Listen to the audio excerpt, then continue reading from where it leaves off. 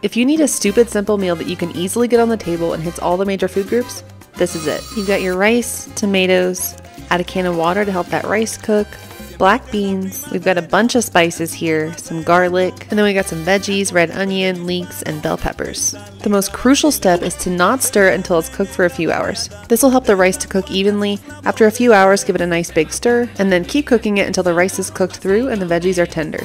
This is a reader recipe coming to us from the Netherlands. Be sure to try it out and let us know how it goes. Happy cooking!